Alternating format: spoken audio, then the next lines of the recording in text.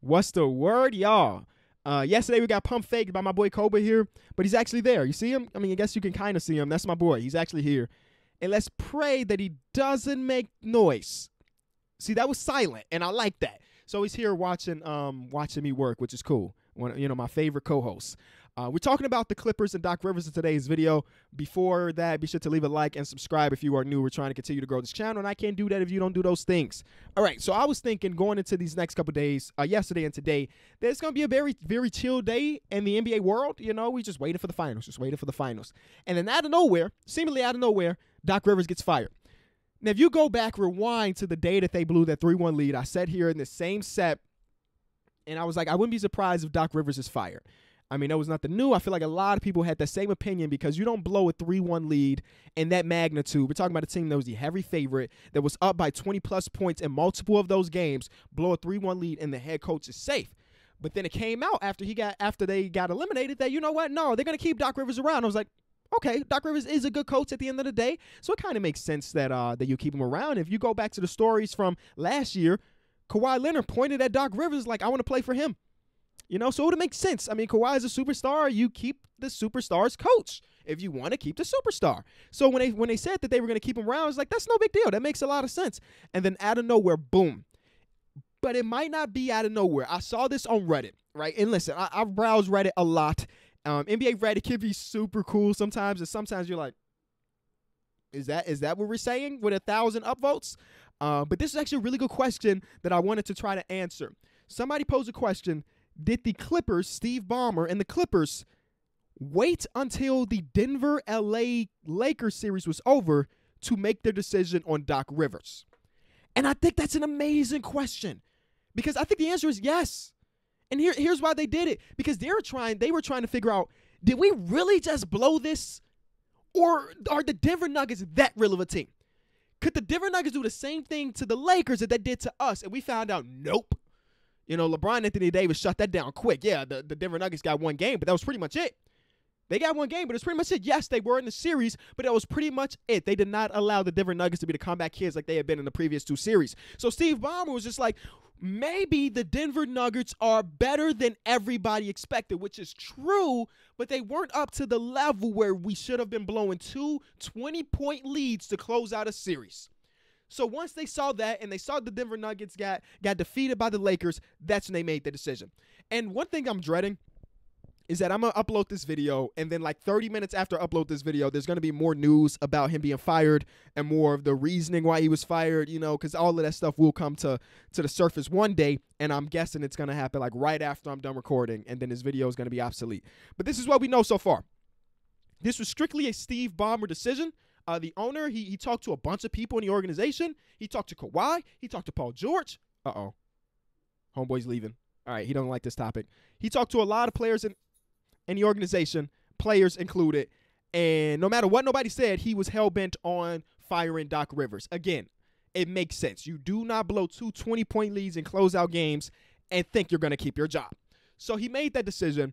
And one thing that is very interesting is like, yeah, he talked to Kawhi, he talked to Paul George, but let's keep it a buck.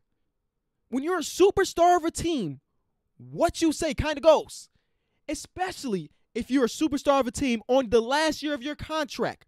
So if Kawhi Leonard was talking to Steve Ballmer and he was like, no, I want Doc to be our coach, Doc would still be the coach right now. This means that he called Kawhi, he called Paul George, and they was just like, I don't care. Steve Ballmer can't afford to lose, though, guys. He gave everything to give these guys time with the Clippers. So whatever they really say should be going, which means that they didn't say anything. They didn't defend Doc Rivers. None of the players have defended Doc Rivers so far. It's been 24 hours. Montrezl Harrell has been tweeting. None of it was like, not coach. Probably because he out of there too. Let's keep it a buck. But you get what I'm saying? When the superstar player wants a guy to be their head coach, that's usually going to be the guy. When LeBron wanted Tyronn Lue was the coach. That's just the way it is, especially considering Kawhi is on the last year of his deal. Whatever Kawhi says is going to be law with the Clippers. It has to be. Because if he walks and Paul George walks, what do you have? No picks and Zubac. That's your team. So it tells me that nobody cared about Doc Rivers being around anymore. And it's funny because, like I mentioned, before he signed with the Clippers, he pointed at Doc Rivers and he was like, and I'm talking about Kawhi, he said, I want to play for you. And a lot of things have changed in a year. This Clippers team, when we uploaded those videos talking about how bad the Clippers were in this series, me, Rusty, every NBA YouTuber that created a video about the Clippers that night or the next day hit all-time numbers. We all were eating on that because the Clippers had turned themselves into villains without having any success. Think about all the fan bases that they upset. We can go down it. The Trailblazer fan base. You remember when Damian Lillard pointed at Patrick Beverly in the bubble, was like, I want you out here. The day missed the free throws, and then they were on the bench. Dame time. Everybody in Portland Trailblazers fandom hates the Clippers. Cool. You remember when Marcus Moore stepped on Luka's foot, on his foot that he was hurt on? Everybody in Mavs fandom hates them now. And you know what? I fell in that too. I hate dirty plays and dirty players, and that immediately turned me off to the team. Immediately it turned me off to the team. And then you see them on Slam Magazine all swagged out.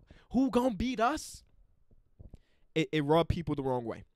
So we have this team undoubtedly with the talent to be a good team, to be a championship level team. Again, they were the favorite for a reason, but they didn't back it up. So all of the people in NBA fandom are like, yes, we want to see them. We want to see them fail to an extent. Maybe that's going a little bit far. But seeing all these misfortunes is not like, oh, I feel bad for the Clippers because they put themselves in this position.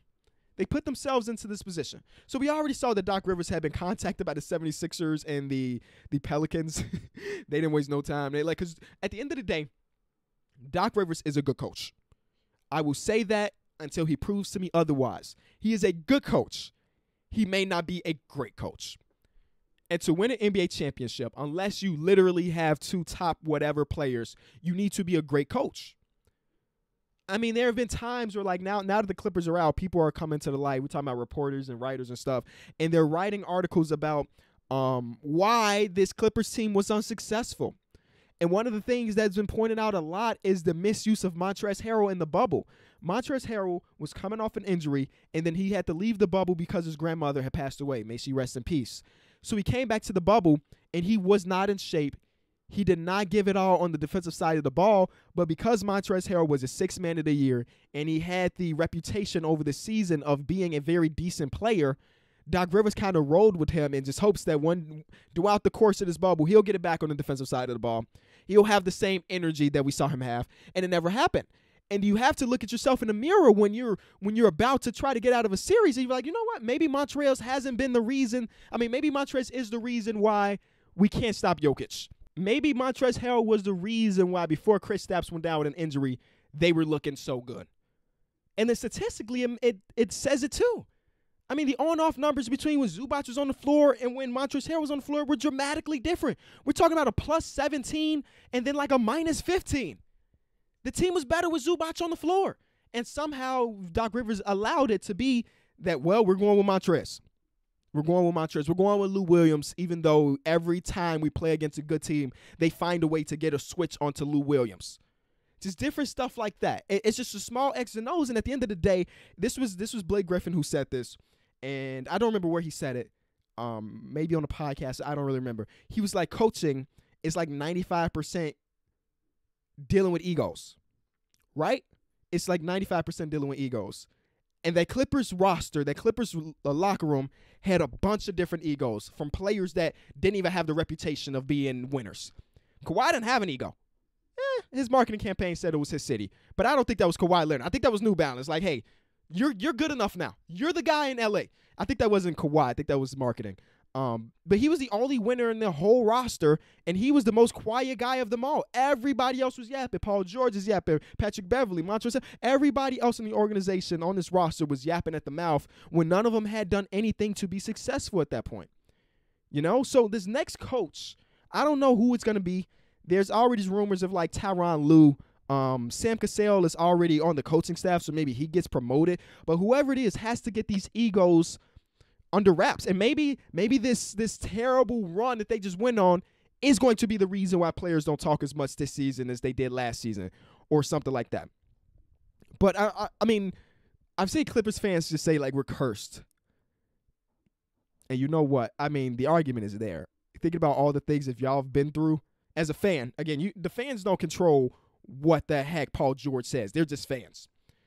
All the stuff that y'all been through. I mean, the Lob City days, a few of those teams could have been championship contending teams, and then you have a Chris Paul quad injury. You have a Blake Griffin finger injury, derails that, and then you get to this point, and Paul George is not nearly the player that he was before. You know? You also had stuff like Kawhi Leonard's trainer taking shots at players too. Kawhi Leonard's trainer, if you did not know, he's on Twitter. I don't know his @ so I can't give you like the receipts, but I saw it on Twitter. Somebody screenshotted it. He was talking trash about Montrezl Harrell. He basically said that the Clippers need a dog like Dwight Howard. This was during the series where Dwight Howard against Jokic was looking pretty good, talking about like game 1. And, you know, he had his moments too when he got into that starting lineup where he really flustered Jokic, so shout out to that. He was saying that the Clippers needed a dog like Dwight, not like one of the guys like Montrezl Harrell. Interesting. And he also said things along the lines as Paul George has one of the lowest basketball IQs I've ever seen. Again, Kawhi doesn't control what his trainer says. They have their own brains and platforms and stuff. But those are the type of stuff that is going on. And that's not even mentioning the things that are happening in the locker room, right? You remember the report came out right after they blew the 3-1 lead. Paul George stands up on some, like, remember the Titans type stuff and was like, don't worry, guys. Just come back next year and let's run it back. And they were like, players were like, Montrezl's like, I got a bag coming from Charlotte probably. Bye. Just everything just didn't work out. It just didn't work out. And it's a prime example of, like, you can't just create a championship team like that. You're going to have the blueprint. And I think the blueprint is there for the Clippers. If next year they bring back pretty much the same roster and the next year the Clippers are champions, that wouldn't be a surprise to anybody because we know they have talent there. But it's more than just putting together a good group of basketball guys. It's about the locker room personalities. It's about all of that stuff. And I think that is something that the Clippers kind of missed out on. So, yeah, Doc Rivers is out, and we don't know what the future of the Clippers look like. But I have to say, whoever they sign, you better hope that Kawhi Leonard loves that boy. Because if he doesn't, you better hope Paul George loves that boy. Because if he doesn't, the Clippers are about to go right back into obscurity. Just like that. You have 2 years. 2 years of being real contenders. And then if they leave, you're right back into obscurity. Which is kind of trash. Thank y'all so much. That's my Clippers. If you enjoyed it, leave it a like. Subscribe. I'm out.